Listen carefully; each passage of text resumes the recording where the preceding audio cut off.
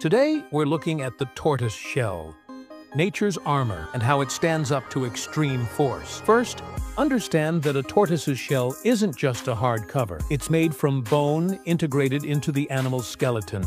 Lions, cheetahs, bears, even crocodiles may clamp and bite, but the shell resists cracking in many encounters. In a controlled test, we placed heavy weights on the shell, about 500 kilograms, which is roughly 1,100 pounds. Even under that extreme static load, 1,500 psi, without breaking. We also tried striking it with a hammer.